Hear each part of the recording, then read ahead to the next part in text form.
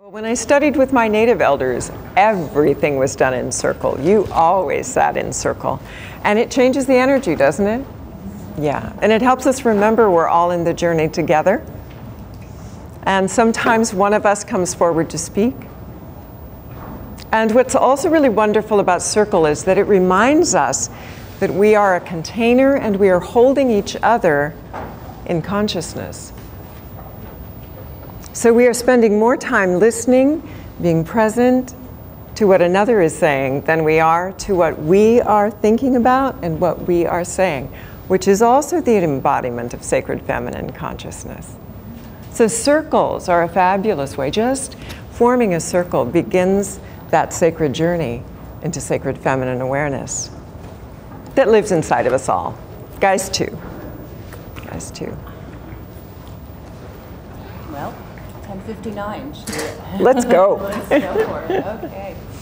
Is this working? Do you need the microphone? Good sound? For recording. All right. Greetings, everybody, for the 11 o'clock session. And our first speaker is Misa Hopkins, who has been exploring the nature of the divine feminine in the native traditions. She's from Virginia, and really happy to welcome her here. Thank you. And I'm so thrilled to be here, and I'm really thrilled that you're here and we're exploring together. And I'm really delighted to discover what magic opens because we chose to come into this space in this moment in time.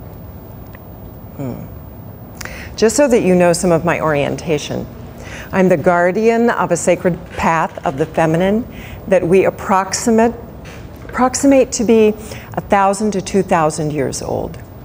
This path was put to sleep for about 100 to 150 years, about the same time that, and with all respect, I'm both Native and Caucasian, but that Caucasians began to come across this continent was about the time that these teachings were submerged and kept quiet until the time was right.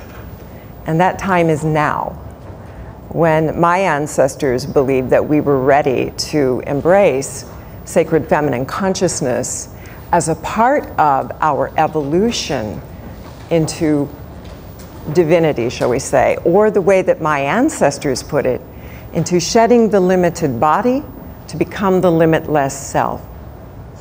So it was a great delight to me to discover that indeed women had created a path to consciousness. In fact, they dedicated lifetime after lifetime after lifetime to continuing to add to their experiences and to open to what they believed would become the ultimate path for their daughters to experience their awakened selves. Men had a different pathway, women had their own, and then they came together in ceremonies. Today, we're just going to look at the sacred feminine nature to that approach. And the good news is, guys, that it really does work for men as well, because of course we all embody sacred feminine and sacred masculine consciousness, as I'm sure you know if you're here. So, anybody here familiar with the concept of the dark night of the soul? Yeah, if you're here, probably. How about the shadow side? Oh yeah. How about watch out for the dark side of the Force, Luke? Okay, so we've associated darkness with hard, difficult emotions, the big struggle that's going to take me to my edge, possibly my death, and we've associated it with evil. But when I was in Egypt, 25, 30 years ago, somewhere in there, on the Nile River, that isn't the experience of darkness I had at all. And it shook my reality. There on the Nile for 24 hours, I was absolute darkness. I was still. I was almost motionless. There was this ebb, this flow. I could feel all of the potential for life. I could feel everything that had been created and that had the potential to be created. And it was absolutely gorgeous. It was love. It was that space in which I was held and I was holding all potential, or what the grandmothers, my ancestors, have since taught me, is the primordial womb of all life, from which all life comes, and we call it space. We know now that our bodies are comprised of more space than vibrational, I want to say experiences, vibrational experiences that create the illusion of reality. We are more space. We are more stillness. And so the practices that my ancestors gave me was one that allowed me to go deep, deep, deep, deep into the well of that space and get comfortable with it and discover what it was really all about. That it wasn't evil, that it wasn't the edge of death any more than it might be the edge of life, because it's where all life is born and reborn.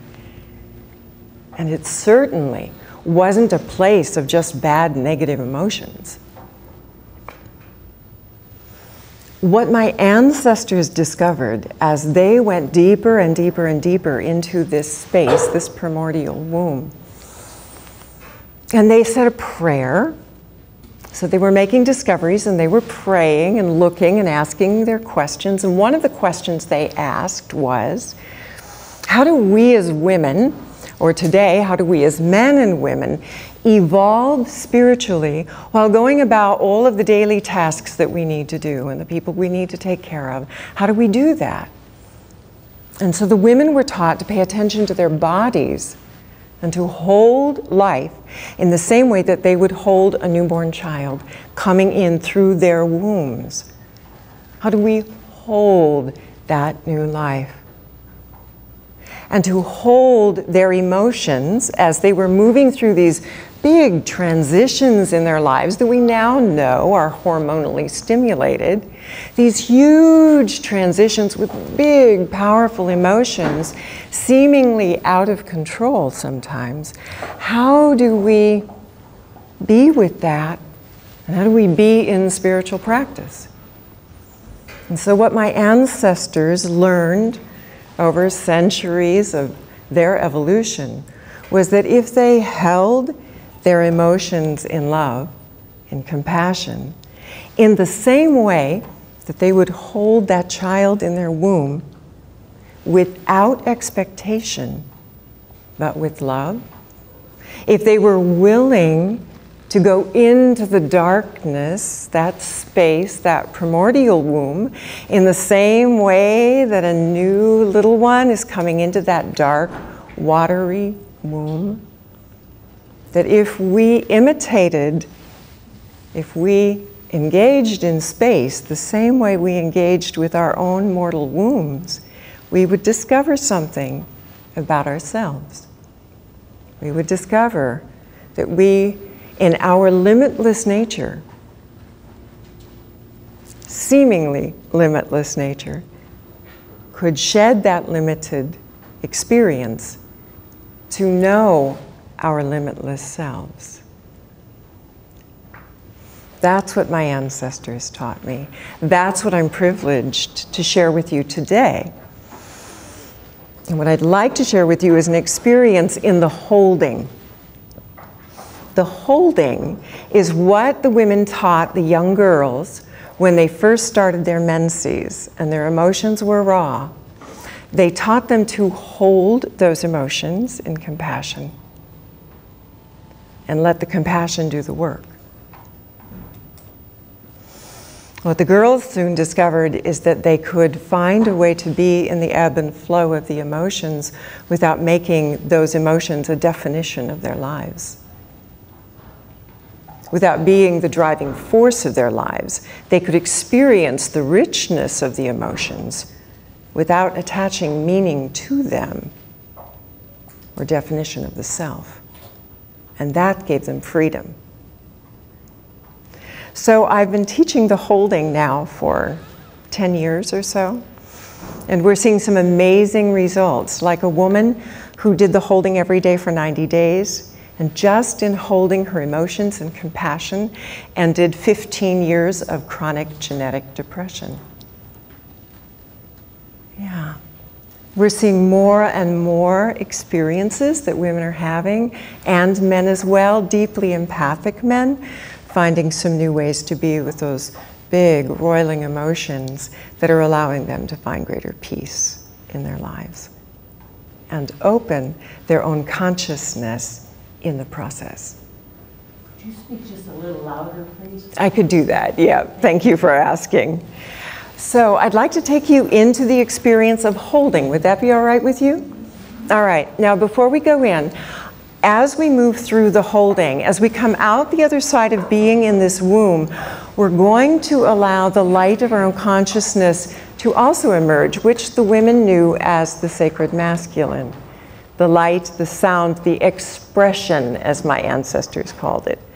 And if we were to go further, which we don't have time to do today, we would go into the dance with the sacred masculine, and we would emerge in a rebirthing of the self energetically.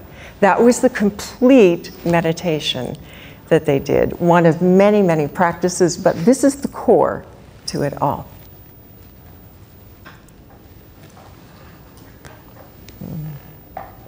So I invite you to close your eyes. It's good to sit with feet flat on the floor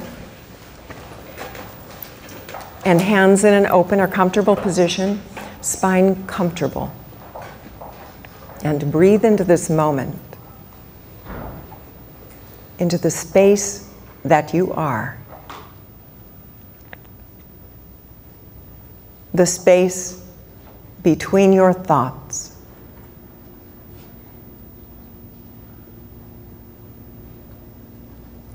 The space between your breaths.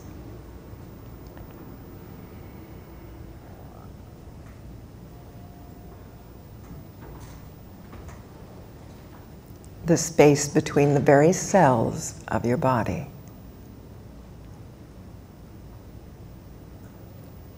As deeply into space as you wish to be in this moment.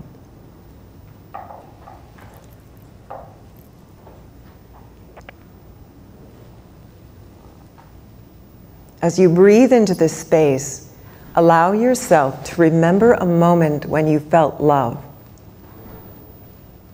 Any type of love, from kindness to joy, passion, compassion, romance, any flavor of love.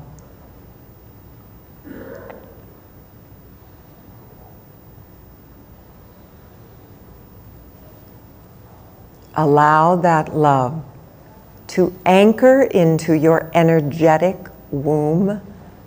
Both women and men have an energetic womb, and it anchors you to the primordial womb of all life, from which all life comes. And expand in that awareness of love.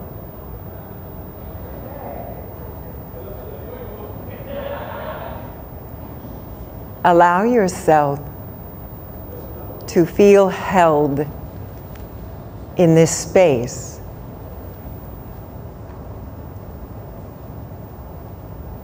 To be accepted as you are, as love. Completely accepted simply because you exist.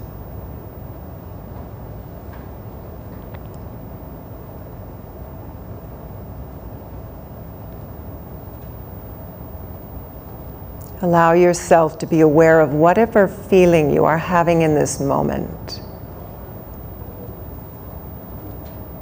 Happiness or contentment, sadness, anger, frustration, joy, any emotion at all is perfect. Simply allowing yourself to hold that emotion in compassion in this incredible ability we have to hold all of our emotions while feeling compassion at the same time. Go deeper into love than you have ever been before. Deeper into compassion. And notice the feelings ebb and flow. Difficult feelings soften. Even dissipate.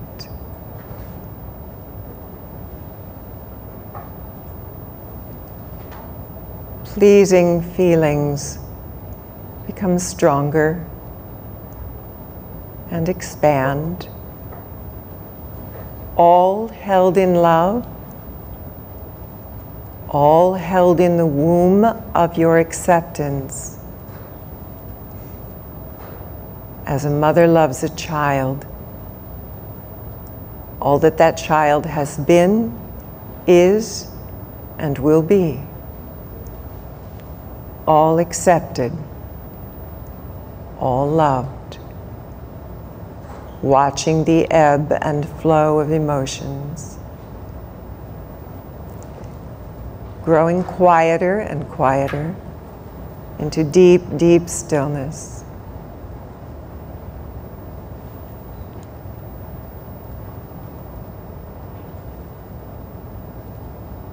A new I am of your being begins to form as a symbol, a sound, a feeling, a knowingness, in whatever way you experience divine consciousness. A new I am of your expression, born into the light of who you are, the sound of who you are, becoming your potential giving birth. As light, as sound, as expression. And let this I am walk with you now during this next moon cycle. And with the awareness of the absolute beauty of who you are and how very loved you truly are, we're going to bring ourselves out with 3 breaths. Big inhale. Exhale through your mouth. Blow yourself into your body. Good. Aware of the air around you. Next breath. Big inhale. Exhale through your mouths. Good. Good. Feel where you are sitting, the chair, the floor. Next breath coming all the way back in the body. Big inhale. Exhale through the mouth. Good. All the way back into the body. Make sure that you can feel your body, and when you do, very gently open your eyes. You went very deep. Thank you. It normally takes about 20 minutes just to do the holding, so that was a very quick version. But I thank you for coming with so much presence already to take us so deeply. All right. Do you have any questions, or do you want to comment on what you experienced? We have about 3 more minutes.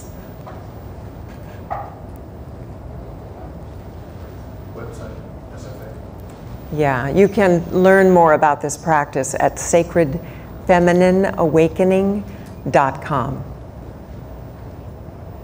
Yes, ma'am. Yes, thank you.